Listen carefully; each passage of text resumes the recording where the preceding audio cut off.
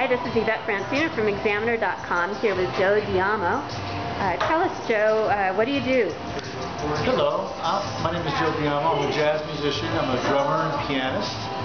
And I also have a couple of TV shows that I co-produce with my friend here, Linda, and Jazz World Alternative and Shifting Dimensions.